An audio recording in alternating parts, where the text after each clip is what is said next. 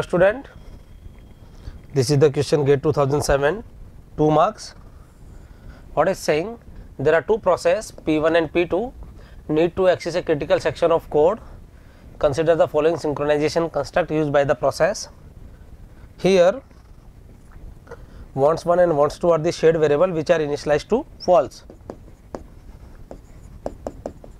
Both are false. Then which one of the following statement is true about the above construct? So first one is does not ensure mutual exclusion, does not ensure bounded waiting, it required that process enter in a critical section in strict alteration, or does not prevent deadlock but ensure mutual exclusion. So we will check. We write this code here. While true, wants2 equal to true, while wants1 equal to true, that is do nothing, CS, after that wants1 equal to false. Initially wants1 is false and wants2 is also false, it do the wants1 true. Now while wants2 equal to true, that is condition false, so it will not go, and that loop it will go into the CS.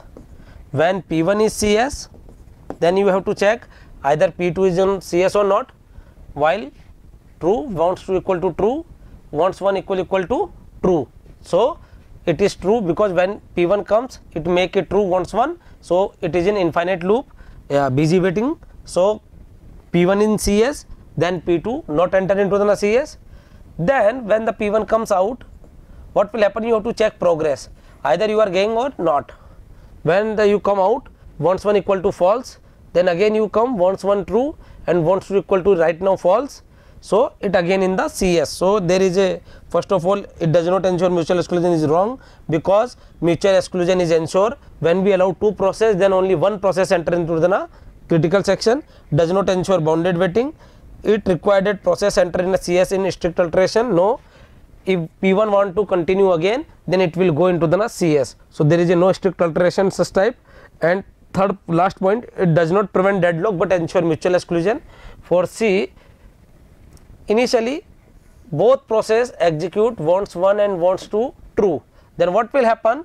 If both process execute wants1 and wants2 true, then while wants2 equal to true and wants1 equal to true, then both are in busy waiting. Getting my point? Both are in loop. So that create a deadlock, but it always ensure mutual exclusion. Getting my point? So option D is the right answer. It does not prevent deadlock but ensure mutual exclusion.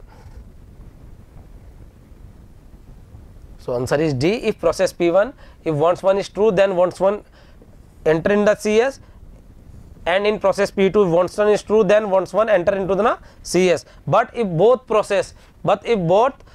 execute wants1 and wants2 concurrently, line number 1 and line number 2, then both are in deadlock. So D is the right answer. Thank you.